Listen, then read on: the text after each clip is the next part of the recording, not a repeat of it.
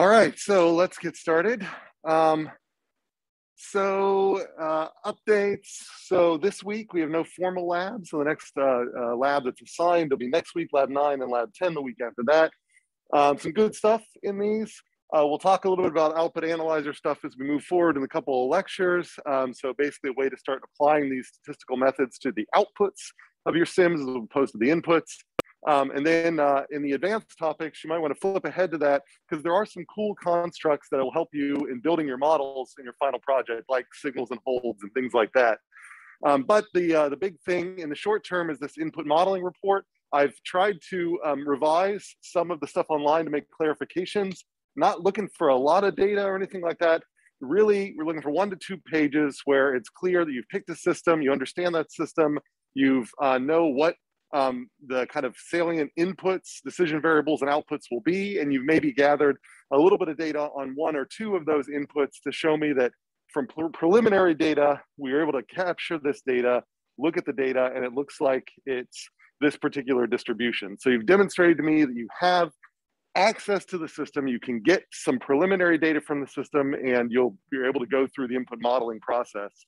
So not expecting you to gather all of your data, right now. This is just meant to show really that you're ready to work with this system for the rest of the final project so that we can be hands-off until the final presentations. And then, so after these 2 labs, then we'll just have open weeks as well to give you time to focus on the final project instead of doing this extra lab work. This is pretty much just the same stuff that I just said. Just kind of written down here, just making sure that you chose a feasible direction. So what will happen is you'll turn this in Sunday night, and then I will start reading through the whatever 12 or 13 of these things are. And if I see red flags, then I'll sort of say that, oh, maybe this is a good system, but maybe you could study a slightly different aspect of it. Or this is actually a great question for like a master's thesis, but it's way too ambitious. So maybe we can actually make this simpler. So those are kind of the 2 big things that I'm looking for there, as well as making sure that you've kind of filled out actually taken some data and practiced. So there's a syllabus online. And again, there's a document that describes the input modeling report, gives some examples from previous semesters for other students. They're all on Canvas. And it's a group submission. So only one person needs to submit it in your group. Just make sure that on a title page for that thing, you've got all the group members there. So that kind of gives me confirmation that everybody's been working together to some extent to the point where everyone's comfortable putting their names on that title page. Otherwise, other assignments, the ICAs, homework. We've been talking about the kind of chi-squared for the first question, power analysis for the second question. We demonstrated the power analysis in the unpaired example last time, and we will demonstrate the power analysis for the paired example in this time so that you'll get a little bit more of that. Plus, there's videos on Canvas for extra help with this if you've not ever done a power analysis before. So any questions about the administrative stuff for the schedule moving forward? Also going to check chat here. There's a question online. How much would you say is required for the project as a whole? The examples had about 300 to 500 data points. Is that enough? That kind of is related to the power analysis question. If you just have to gather enough data to understand the variation in your system. If your system has a whole lot of variation, then you'll probably have to gather more data to model it appropriately. But if your system is not very variable, you won't have to gather that much. So if you're looking at, if you can imagine in a manufacturing system, different aspects of the manufacturing system are going to have different amounts of quality control, which will reduce variation. This whole Six Sigma crap is all about reducing variation.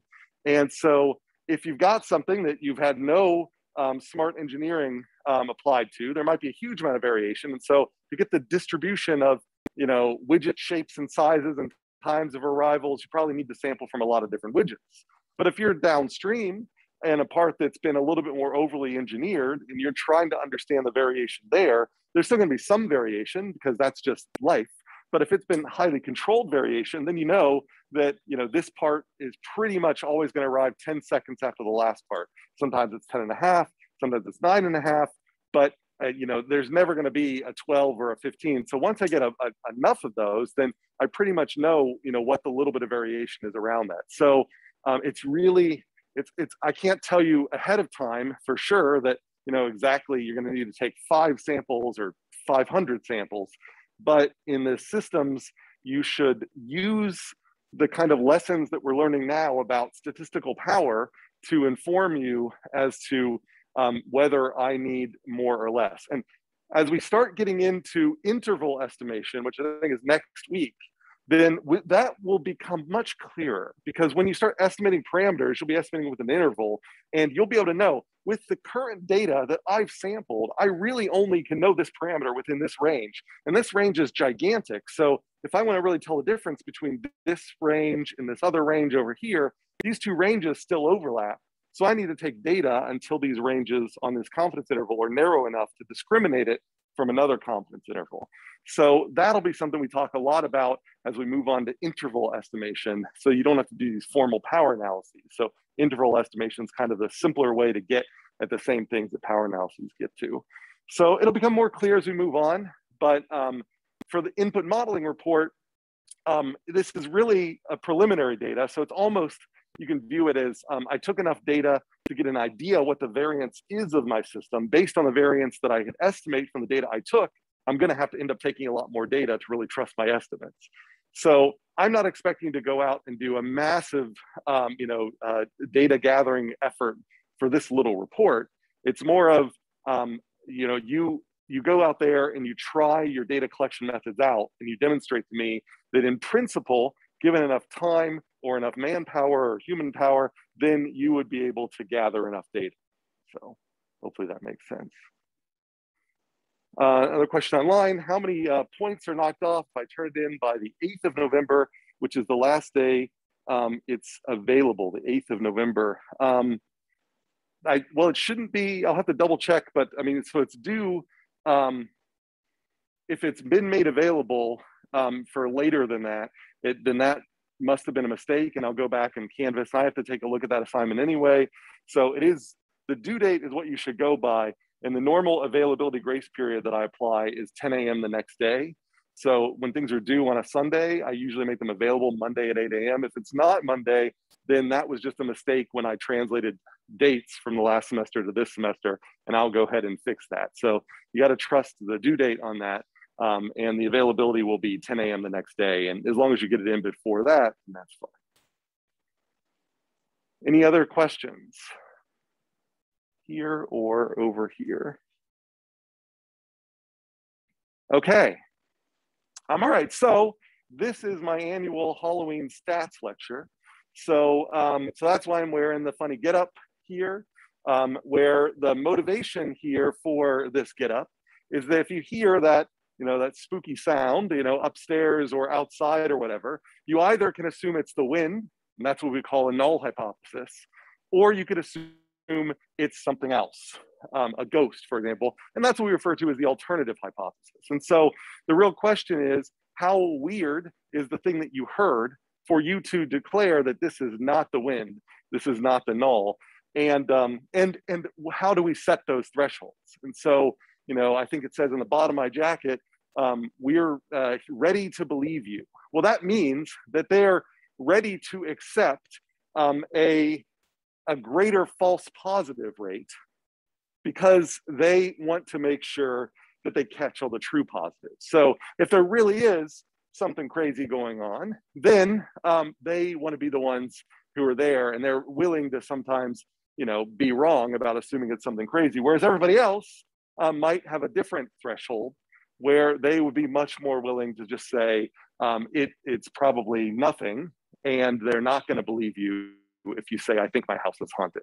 So, so I think that I like that this stat stuff happens to fall kind of right on this time of year, because I think it provides a nice context to talk about these things. So that's kind of the running examples that I'll kind of be going through here. So, so we've talked about this, this alpha, which again, this is all review stuff. So remember that our phrasing here is that the dominant phrasing we're going to use is that a positive result is a detection. So a positive result is detecting that, or concluding that it is a ghost. So that it's the normal result is that it's not. So a null hypothesis is just state of the art. So an alternative hypothesis, the thing that you're detecting, when you reject the null, a detection of a deviation from the null, it means that there is something else going on other than normal. So null and normal are kind of two things you should kind of think in your head. And so if the normal was true, then if our error rate alpha represents how often we reject it, how often we say that result, that bump that I heard upstairs, that thing is definitely not normal. Well, how often do I say that incorrectly when that bump that I heard upstairs really was just the tree hitting the outside of the roof or something like that? So that's our error rate. It's our tendency to overestimate when something crazy is going on, where the crazy is the alternative hypothesis. And so our p-value is a way in which we operationalize that when we build hypothesis tests. And so this alpha when you build any hypothesis test, it's got to live up to its advertised alpha. Well, how do you do that?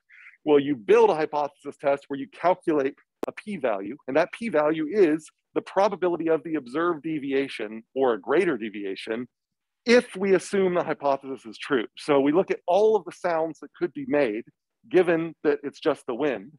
And of all of those sounds that could be made, which we could model because we have a model of the wind, then we can say, how often does it get like a really loud thump followed by 3 small thumps or something like that? And you could say, well, that is a particular sound pattern that does happen, but doesn't happen that often. And there are weirder sound patterns that happen even less often. So we're going to bundle all those things up together. And the probability of that weird pattern or any weirder patterns, that's a p-value. And so that's something we can mathematically model. And we can then use alpha as our threshold for that p-value. And then we're guaranteed that by the definition of how we've built a p-value, that we will meet our alpha criteria, that our hypothesis test will not have false positives for more than alpha. So that's how we design hypothesis tests. And so you can take an off-the-shelf hypothesis test, but something that we sometimes do with simulation is we have to build a hypothesis test out of our simulated results. So that wind example, like I may not have a wind t-test or something like that, but what I can do is I can go into simulation and build a simulated model of how the wind works and look and then run that simulation for 10,000 times and then look at all of the sounds that were generated by my wind model. And that will give me a distribution of sounds. And then from there, I take the data from the real world, I compare it to the distribution that came out of my sim, and that's how I can define a p-value. So sometimes you build hypothesis tests yourself, and often you use simulations to generate the distribution of whatever your statistic is. So sometimes we have off-the-shelf tests like t-tests. Other times we actually build hypothesis ourselves, and we often use simulation to do that. All right, so the other thing we don't talk about in a lot of classes that much up until now, we might define it, but I don't feel like we really get into it that much, but we really do care about it in this class, is beta, the type 2 error, which is given that it is a ghost, how often do we say that it's normal? So that's what we mean by H0 is false. It's not the wind. Given that it is something other than the wind, it's a burglar, it's a dog, it's a rat, how often, so given that it is not just the wind, how often are we going to end up claiming that it is the wind with our tests, whatever test we chose to use? And so that's our type 2 error or false negative rate. It just becomes more convenient for us to talk instead of a false negative rate for the flip side of that as the true positive rate, which is just, again, given that it is not the wind, given that it is something else, a dog, a branch, a ghost, whatever, then what's the probability that we actually say it is not the wind? So we properly say it's not the wind. And that is a term we call statistical power. It's also called sensitivity or the true positive rate, TPR.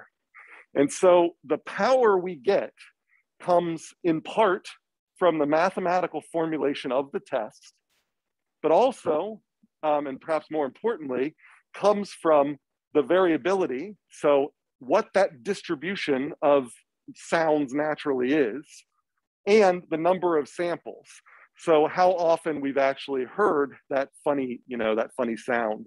And so if we only get one shot at it, then we probably don't have very much statistical power. We probably can't say much at all. But if we get a lot of shots at it and consistently, whenever you go into a particular room, you hear a moan.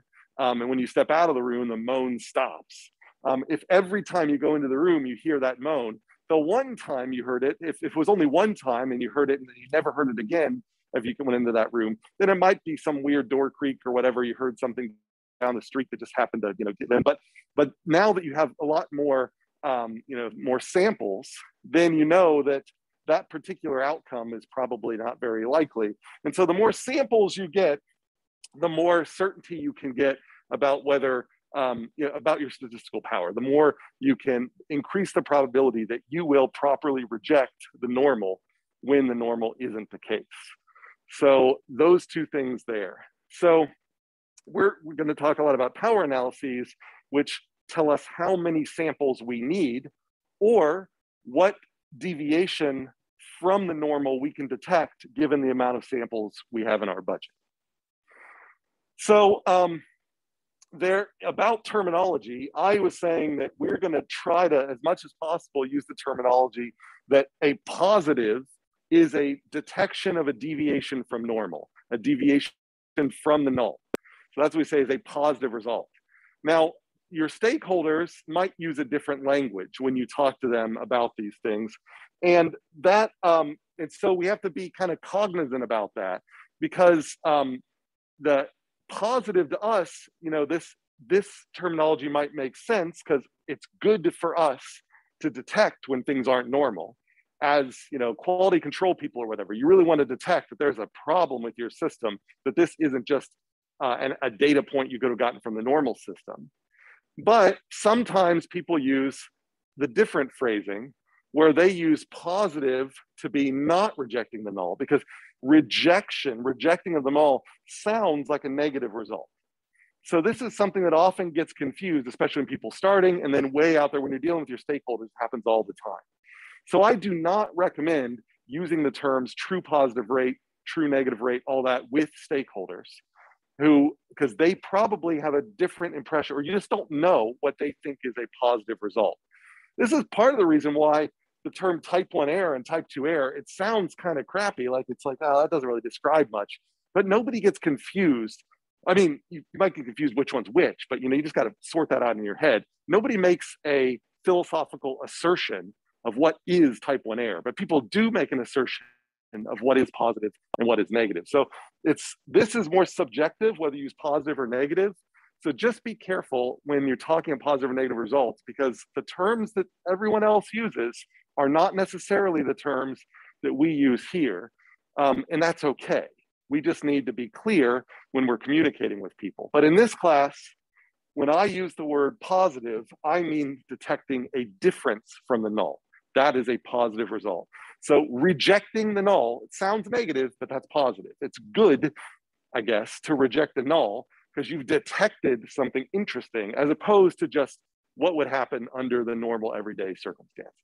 It's good to know when there's a ghost in your house, because that's really kind of interesting.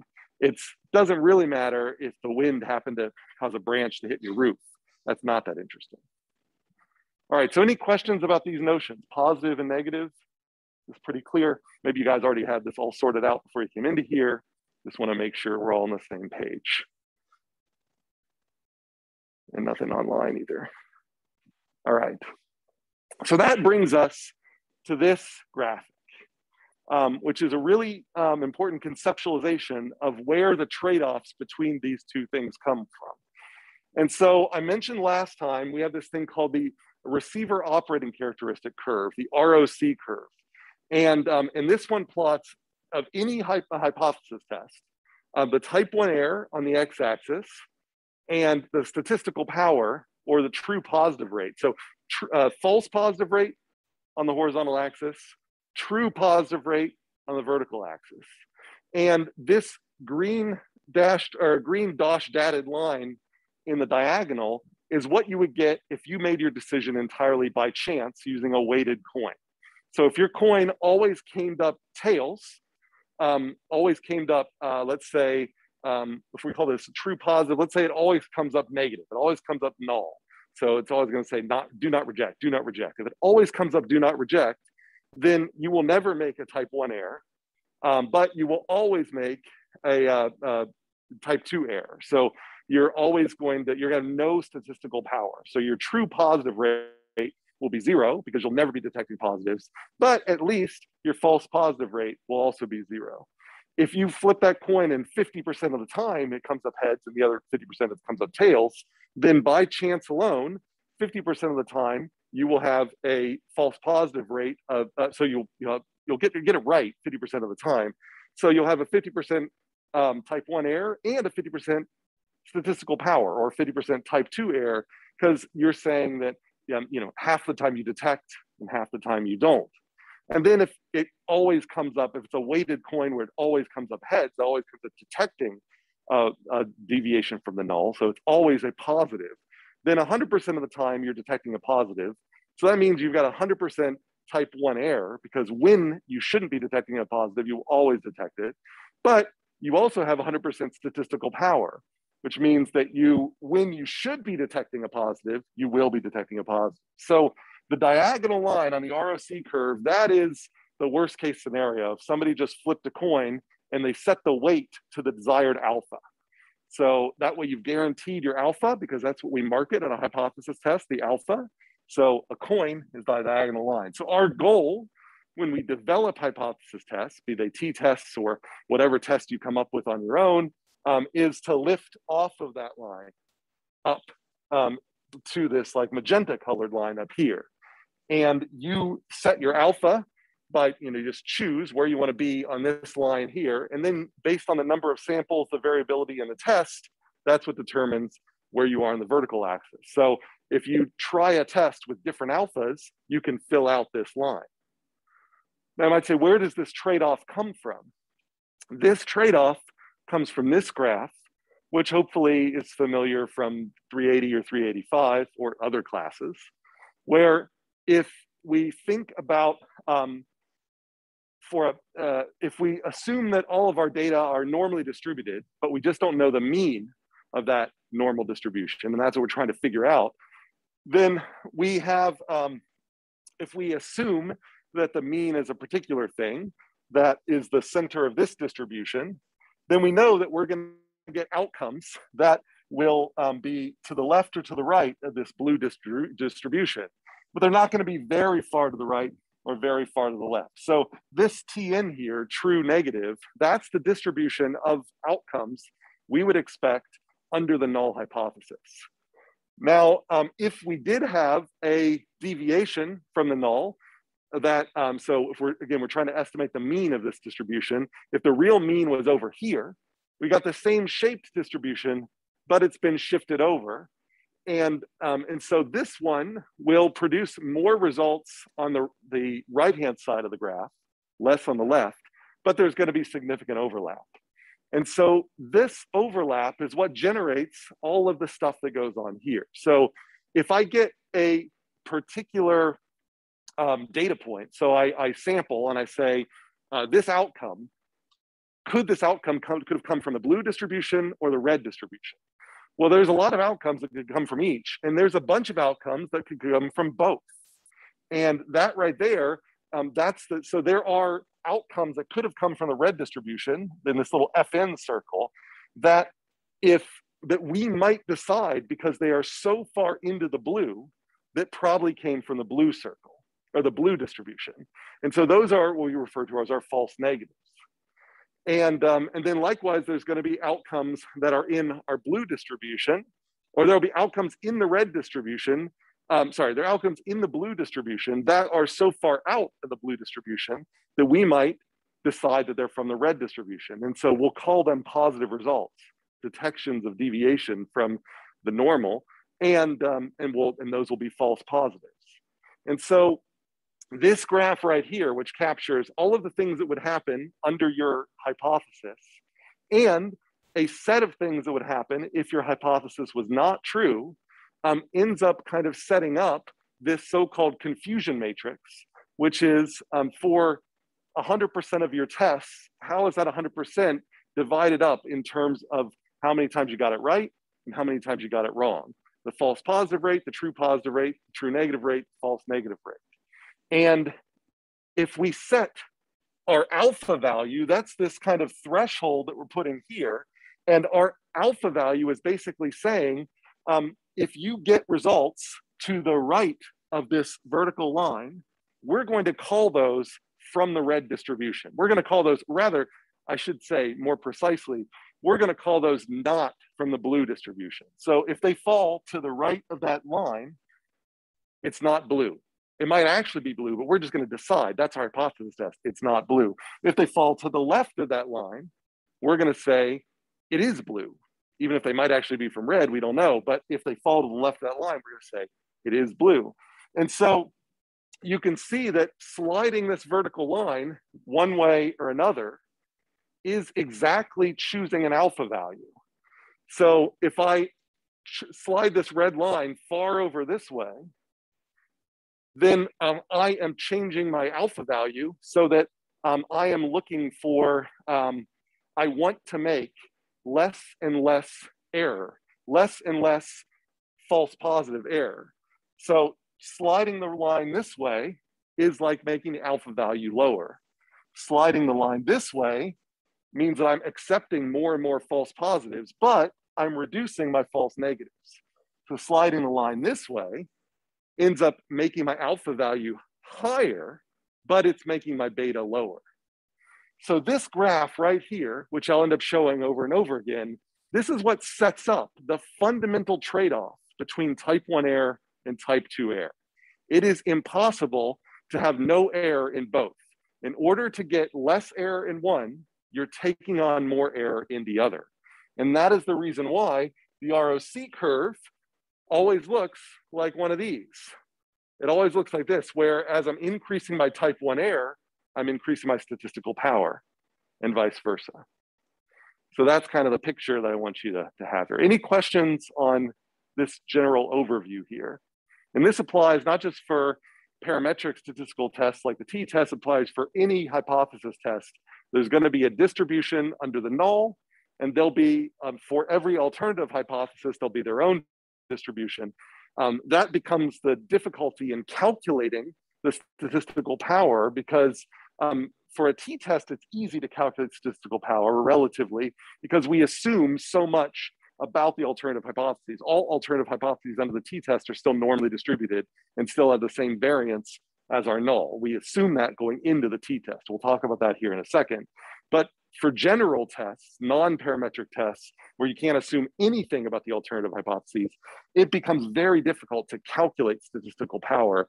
And so you kind of have to do it in the field with ground truth data. So you kind of have to run simulations in your situation where you know that an alternative is true and then see what happens. But this general idea is always there, even if you don't quite know how to calculate this red thing. So is this clear so far, or at least starting to become less murky? Okay.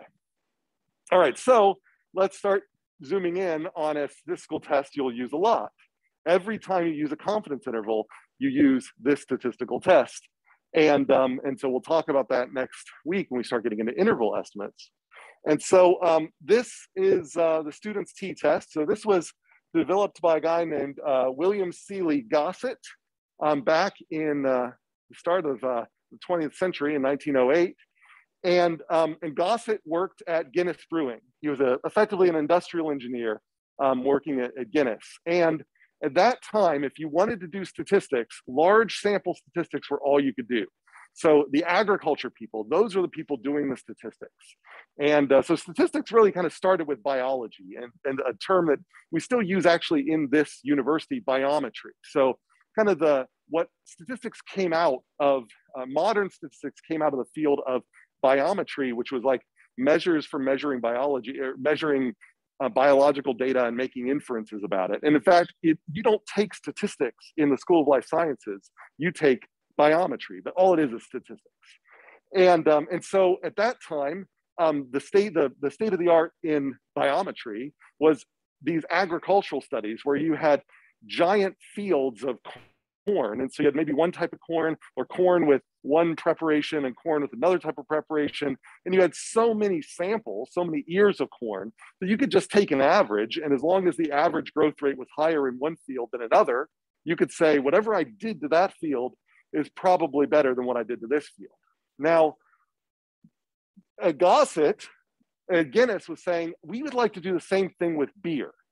So we would like to say we've got one process we've got for our Guinness, for our beer, and another here, and we don't know if it's changing the taste. And so maybe we want to go out and do a taste test. But it would be really nice if we didn't have to get 1,000 people tasting the beer and another 1,000 people tasting the beer in order for us to make a comparison there. So Gossett, when it actually went to the sort of one of the leading statisticians, biometricians at the time, who was doing all this large sample stuff, and said, do you think there's a way we could develop a small sample statistics where maybe in only 10 samples, we could conclude that, that this group was probably different than this other group? And actually the one who we worked with, Pearson, was not a fan of the idea, but he kind of admired the spunk or whatever of Gossett and helped him with it. And Gossett came up with what we know as the t-test. Now, when Gossett got back to Guinness and showed him that it worked, he said, but I think this really could revolutionize a lot of industries. Wouldn't it be great if we could publish this? And Guinness said, well, formally, you can't publish anything you develop here. It's an intellectual property issue. But we would look the other way if someone under a different name happened to publish this exact same thing. And so Gossett published the t-test under the name student. And that's the reason we have the student's t-test.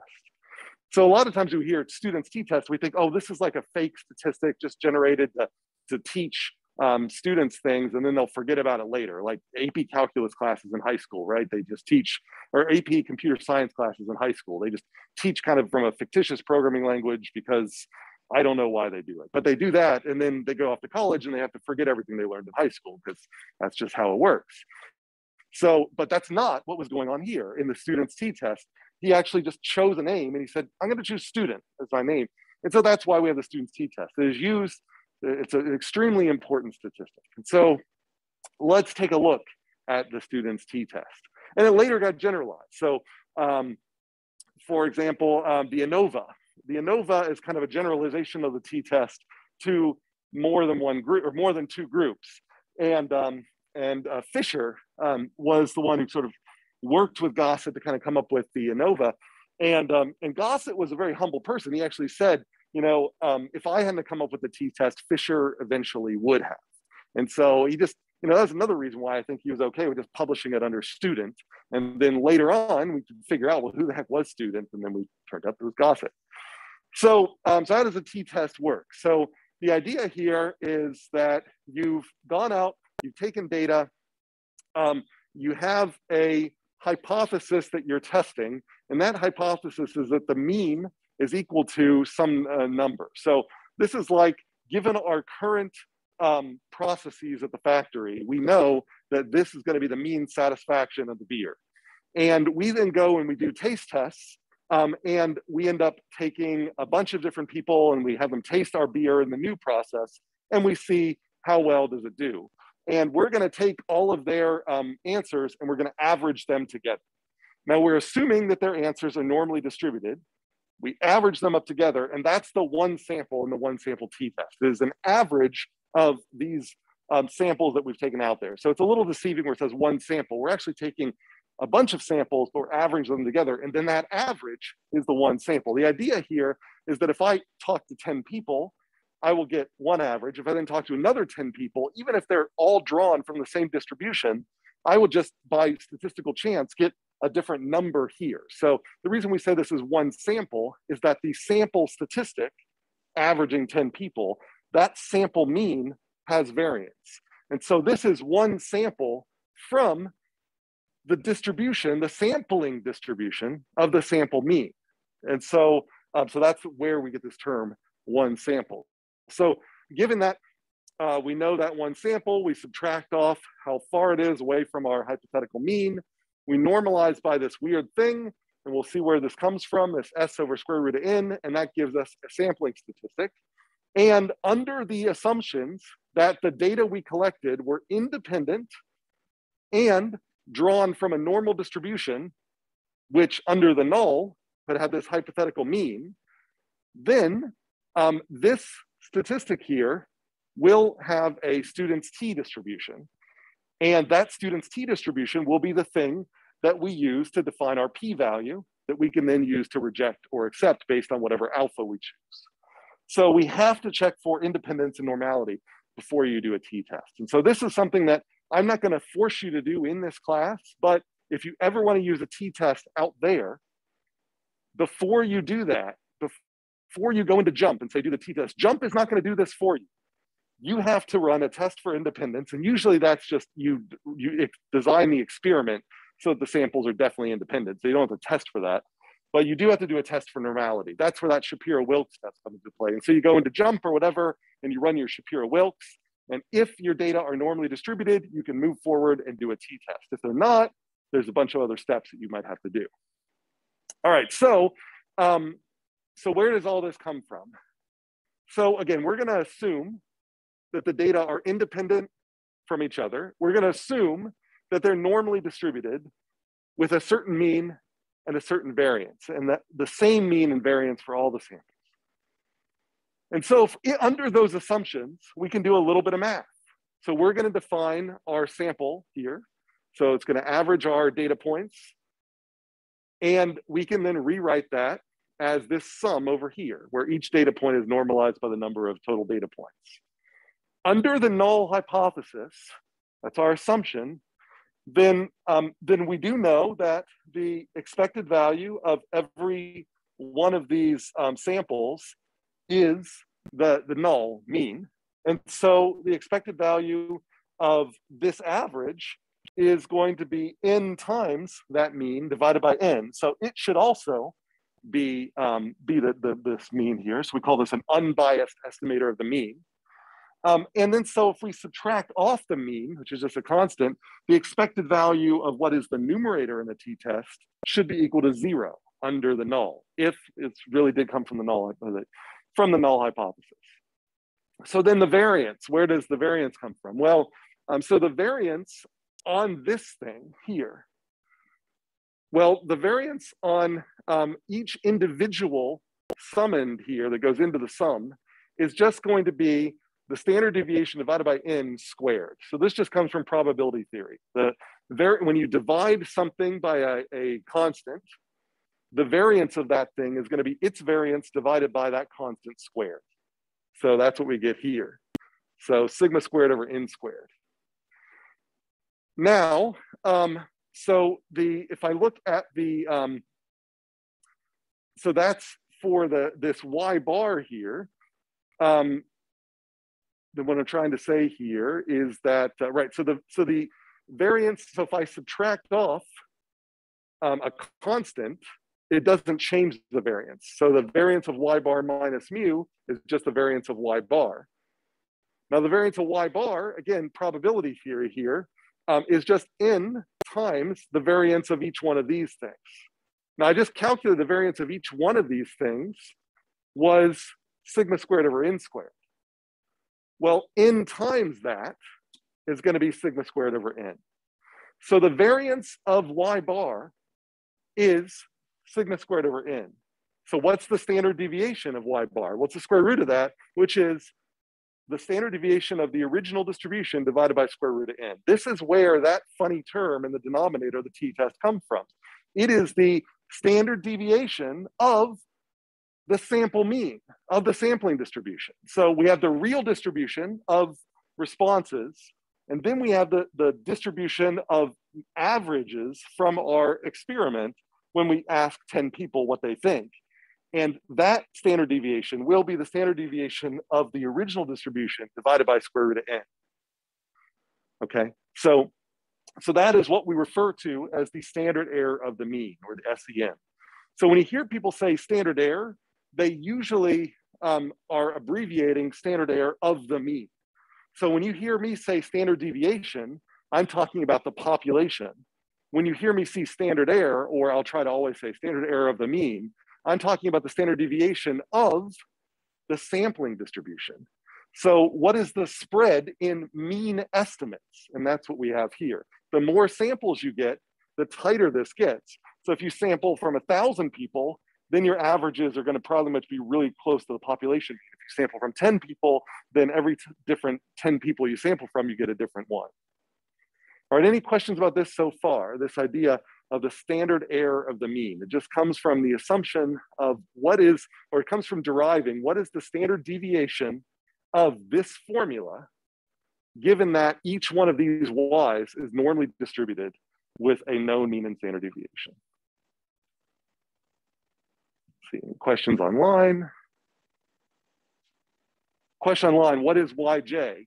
Yj, that is the jth sample from the distribution. So if I imagine that I've got a population of 1 million people or 10 million people that could possibly drink Guinness beer, then I'm going to go out and sample from 10 of those. And Y1, that'll be the first person. What did you think of the beer? And they give me a score. Y2, what did you think of the beer? And they give me a score. And that all the way goes up to Y10. So each one of these, Yi through Yj, or Yi through Yj all the way up to Yn, each Y with a subscript is a sample from the population. So Y hat is the average value of all the samples that I've taken.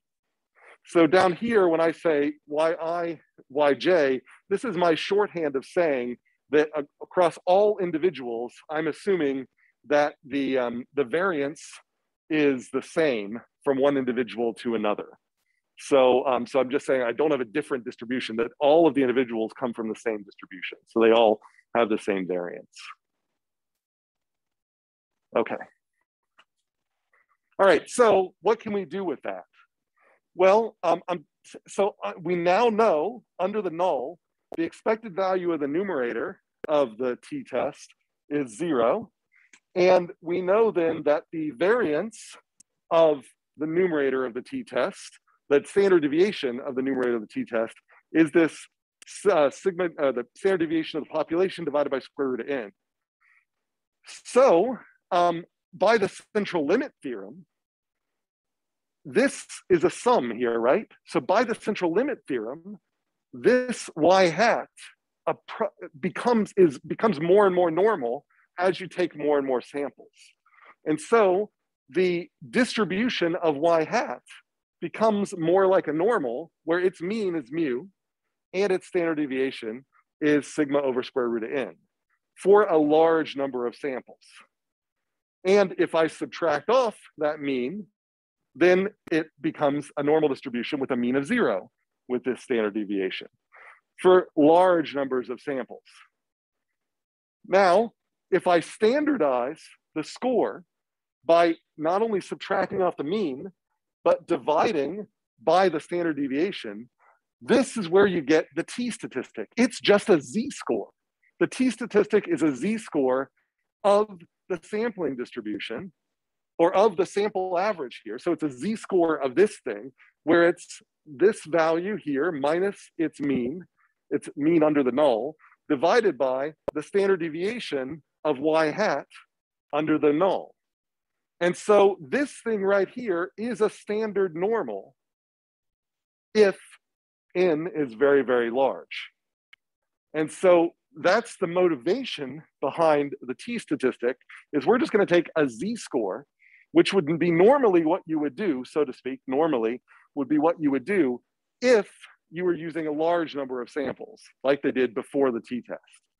But what Gossett wanted to know is, what's this distribution for small n, if I do small numbers of samples? And I'm not going to go through the derivation of that, but he did. And they figured out that, so this is what it would look like. So this is my standard normal, the blue one. And the red one is the distribution of that z-score if you only have 1 degree of freedom, which is 2 samples. So under 1 degree of freedom, this is what that would look like.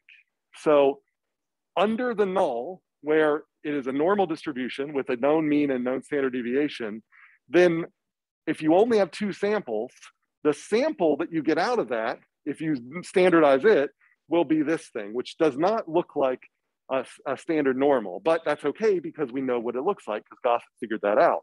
And so we can now use this to determine if we are far from the normal, far from the null expectation, or if we are right in line with data that would have come up with the null. If I go from 2 samples of the population to 3 samples of the population, now I have 2 degrees of freedom, and I see that this green one, or this red one here, is going to become green. This gets shifted up as I go to as I add more data. As I add even more data, it gets shifted up higher and higher and higher. And basically, as we're seeing here, is that as you get more and more samples, the t distribution becomes the standard normal. In other words, you basically can just use a z-test. So for high numbers of samples, use a z-test like they did in the 1800s.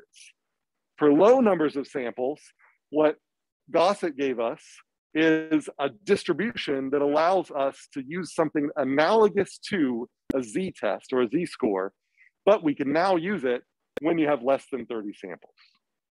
So that's what a t-test is. So we call this distribution a pivotal quantity. It only depends on the degrees of freedom. And this is just sort of saying the same thing that I was just saying here, is that you can view the t statistic as a kind of normalized distance between 2 alternative hypotheses. And so the more samples you get, the bigger difference that will be between these 2 hypotheses. The less samples, the more ambiguity you get. And so sampling more just pushes the alternative hypothesis farther and farther away from the null. And that's kind of the geometric version of what's going on here. And so, so that's the t-test. So any questions about that, about where the t-test comes from and what that quantity means? It's just a z-score of the sample, of the sampling distribution, really. All right, so we take that t distribution and we can plug it into this diagram here. And so now instead of having standard normals, you've got t distributions, but it's the same analysis. So you've got a t distribution under the null, and you've got t distributions under alternative means that they might be. So we still have to assume they have the same variance, but under different alternatives, then you can imagine this other t distribution maybe shifting far away, maybe being very close. And as you gather more data, then this alternative distribution will end up moving farther and farther away, making it easier to discriminate, thus moving this magenta line in the ROC curve up higher and higher and higher for the same alpha. So that's what we're kind of doing visually. All right, so with that, let's lighten that a little bit. So this is an example. So again, in the spirit of Halloween, this is a particular outfit that Neil Gilbert, who was a grad student, I think when he took this, was wearing. So he's got a t-shirt here and it's got this on it. So what's the joke? And if I go back, just to freshen our minds, let's look at, this is the t distribution. This is the normal distribution. Notice the t distribution has fatter tails. So if I go back and I look at this here, can somebody tell me what's the pun? Any thoughts? What type of shirt is it? What's on the shirt? He's a grad student. He's wearing the shirt. Anybody? Is it just beneath you, this level of humor?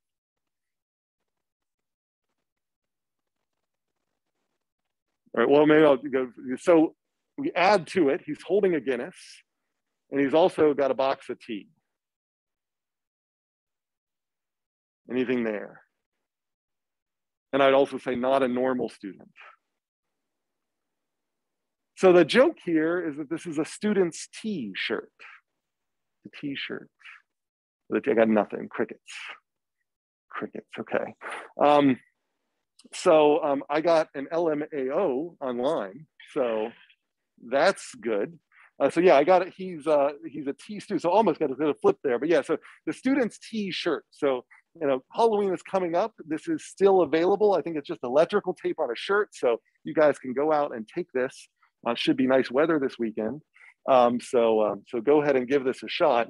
But yeah, so I was, my kind of joke is he's not a normal student either. So that would be the other way you could pun on this. And that is not a normal distribution. So he's very deliberate about being fat tailed. So it's stumpy in the middle and fat on the end here. That is a T distribution, not a normal distribution. So that's kind of the joke there. All right, so this is what you do when you know that your data are normally distributed and have independence. Now, the question is, what happens when normality does not hold? If you assume normality, you get more statistical power because there's just a lot more you can know about the data. But if you do one of those tests like Shapiro-Wilk and you find out your data are not normally distributed, you cannot use a t-test. You can do some things like you can actually transform the data. So you can apply different mathematical formulas to the data that stretch and scale it to make it normal. And then you can apply the t-test to that. Or you can use what's called a non-parametric test. And these have less power, but you can use them on more data. So after the t-test came along, another group of people came together, and they discovered it kind of independently. They came up with the Mann-Whitney U test. And so it's called a U test because the U is kind of like comes after T. And a U test is just a non-parametric t-test. And there's non-parametric versions of paired t-tests. There are non-parametric versions of ANOVAs. And so basically all of the tests you've probably learned so far, t-test, paired t-test, ANOVA, all depend upon normality. If you don't have normality, go to Google and say non-parametric t-test, and the first link will be a U test. Say non-parametric ANOVA. The first test will be a Kruskal-Wallis test. And you apply them identically the way you would. You just give up statistical power. And so that's the one downside. So it's better to apply a parametric test, even if you have to transform your data. But if no transformation can make your data normal, you can go to a non-parametric and you just lose power. And so that's the way you would handle that. All right, so let's just see an example that looks just like your homework here, where we make use of that t-test, but we're going to use a paired example instead. And so in the example from the last lecture, which is a little bit less like your homework, we said we gathered data from the real world, we gathered data from a simulation, and we want to see, does our simulation match the real world? And so we used a t-test to do that. So we basically calculated an average from the real world. That became our hypothetical mean. And then we gathered samples from our simulation. And then we said, do these samples from the simulation match up? And initially they didn't. So the t-test rejected the hypothesis that our sim matched the real world. So the hypothesis that they were the same from the same distribution was rejected. We looked back at our sim. We changed the sim to fix it so that we could say, oh, we forgot a particular component. We looked at that data and the t-test failed to reject. Now at that point, we can't accept the sim as a good match for reality until we do a power analysis. So we did a power analysis and we said that with, with so many samples, so I forget, I think we used 6 samples and we could look up what's the statistical power. And usually we say as long as you have 80% statistical power, then you're willing to accept a null hypothesis. You're willing to say, okay, let's just assume it's a null. We might be wrong, but 80% is good enough. So this is an alternative way to do that. Instead of taking independent data from the real world and then bundling it into a single number that becomes your null hypothesis, what we're going to do is actually look at the input data for the real world and feed the input data in instead of random numbers to our sim. We can do that. So instead of randomly generating fake customers in our sim, we're going to take data from real customers and run it into our sim and see what comes out of our sim.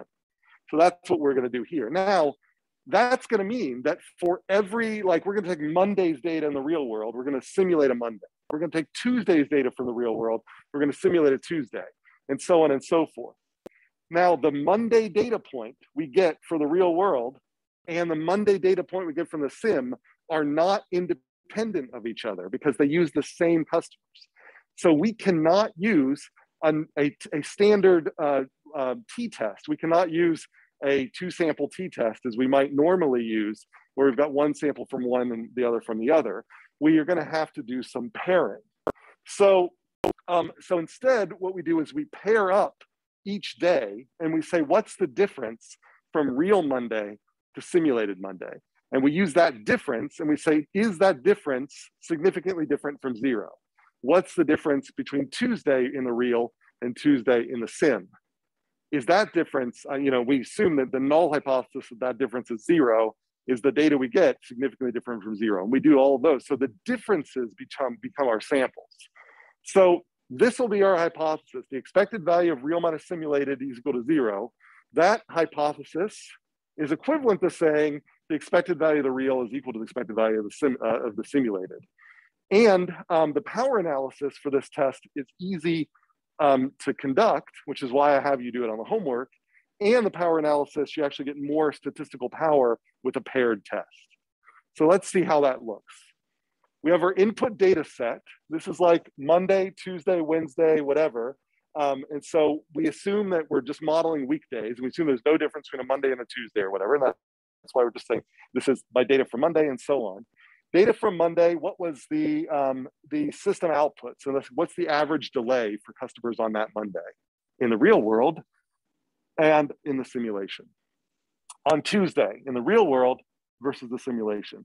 For each one of those, we can say, so on Monday, there was for the exact same customer stream, there was a difference in performance of 0.5 or whatever it is, of 0.8 on Tuesday, of negative 0.4 on Wednesday, and so on.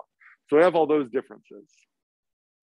Then just for convenience, I can square those differences, a square deviation from mean, and that's going to allow me to very easily calculate the mean and standard deviation of the differences.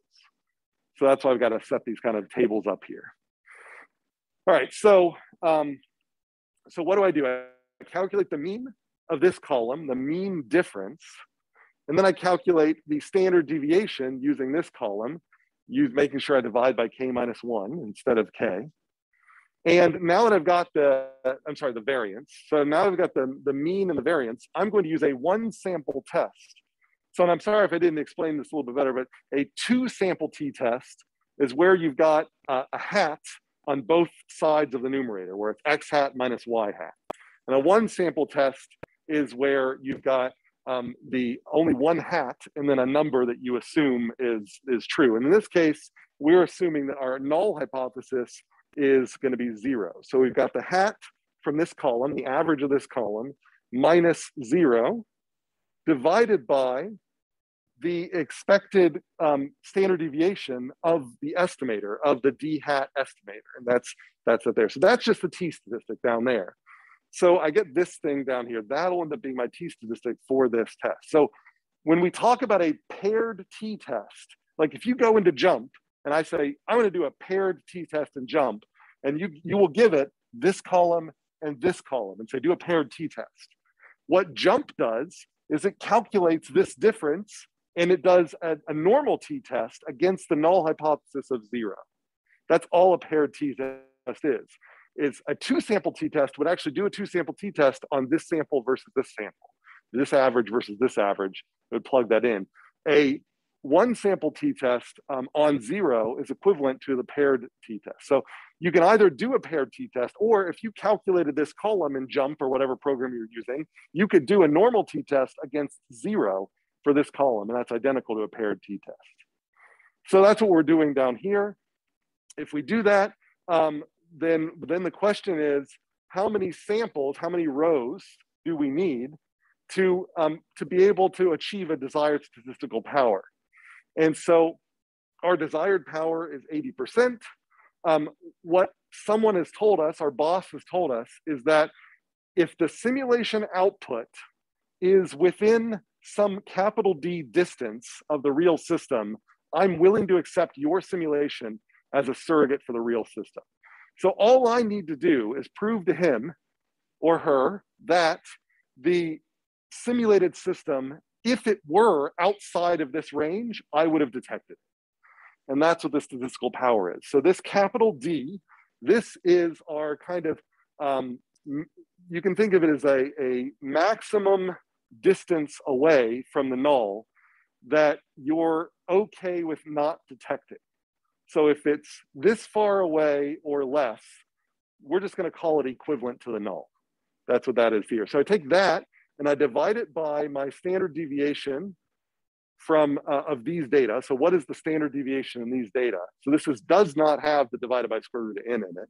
And that gives me an effect size. And from that effect size, I go to my operating characteristic curves in the back of the book.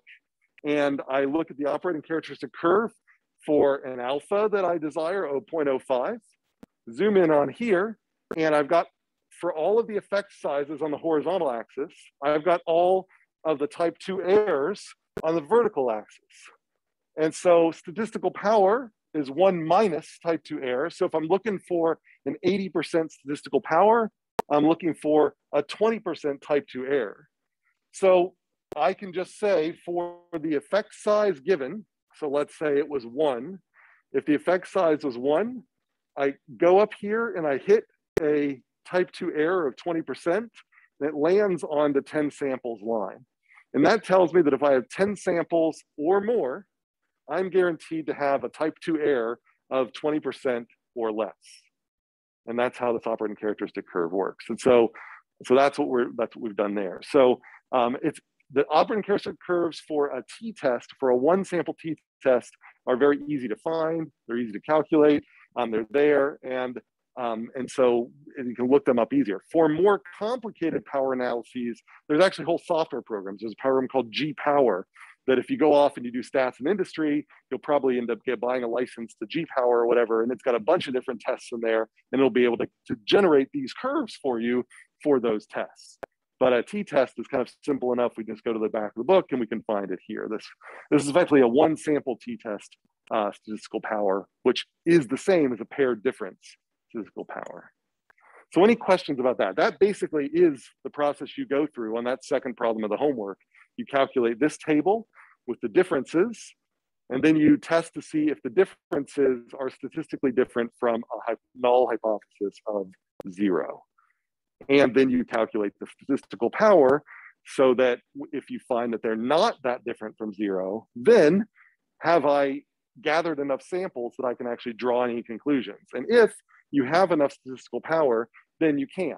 You're supposed to do this before you run your experiment, and that's how you determine how many samples you need to take in the experiment. So in real life, you do a preliminary experiment to estimate variance, and then you calculate the effect size you need to detect practically, and then you use that to determine how many samples you need to actually go out and pay for. Then you pay for those samples, you run your experiment, and then you see did I reject or not. And if you don't, then you can accept so long as you've done the power analysis ahead of time. All right, any questions about that? That's basically the second part of the homework problem. And any questions online? Okay, so just some comments about the students' T stuff. Okay, all right. The rest of the stuff here, I do want to just talk about it just briefly in the last couple of minutes we have here. So I tried to justify where the t-test comes from and all of its assumptions. The last thing I wanted to justify is where this 5 assumption comes from in chi-squared. And so the chi-squared is a funny formula. It doesn't look like it comes from anywhere.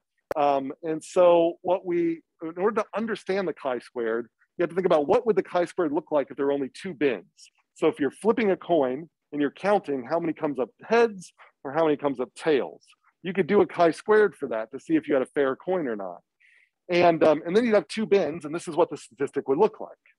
Now, if you think about that, I don't need to use a chi-squared test for that. I can use a binomial test for that, because really, if I know the null hypothesis on my coin is a fair coin, then a binomial test tells me how many coin flips will come up in the heads bin and how many coins will come up in the tails. And so, if you think about it, if you're counting up how many, if I get a 0 for tails, a 1 for heads, if I count up a bunch of those and add them all up together, that's just a sum. And so by the central limit theorem, if I add up enough heads and tails, eventually the binomial distribution, which is exact, will start looking like a normal distribution. And it turns out that happens when n times p, the number of coin flips, times the probability, the expected, the hypothetical probability, when that is at least 5, then this approximation holds.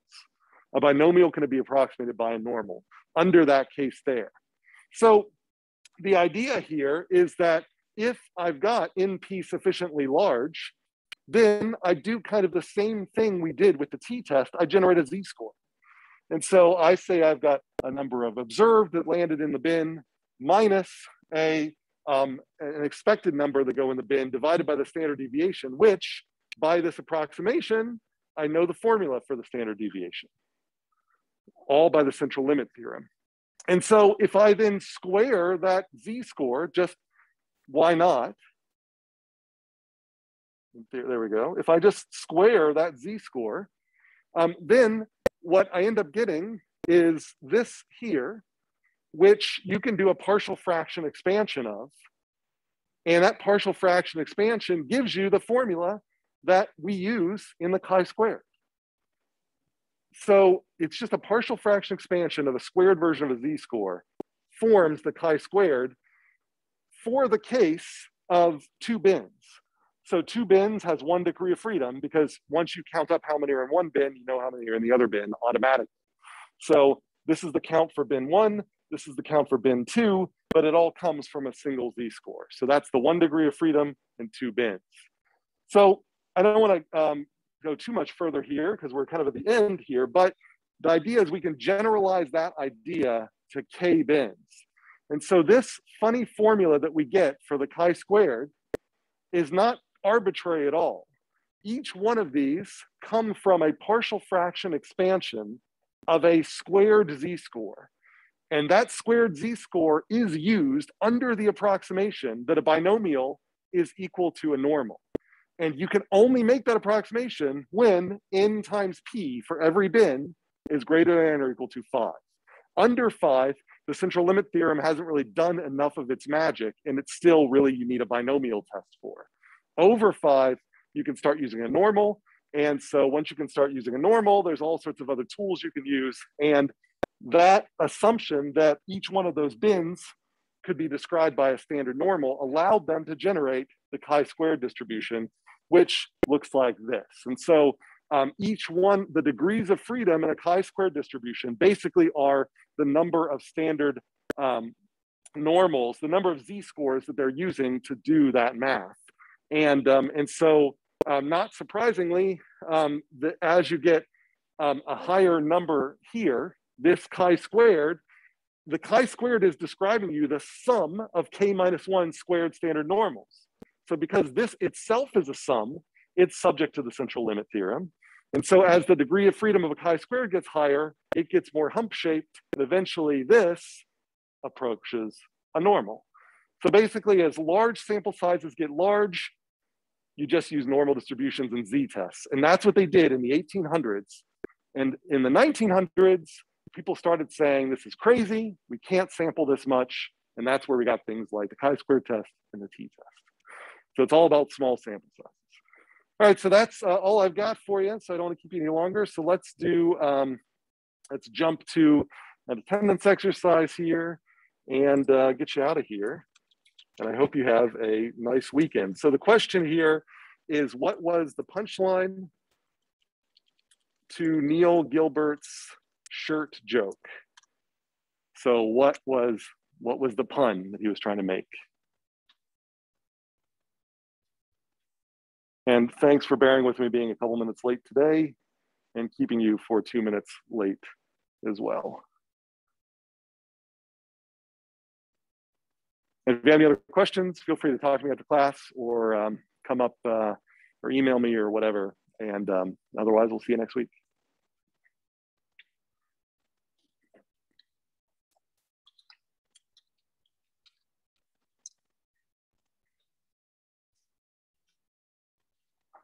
All right, let me just close up shop here. I'm happy to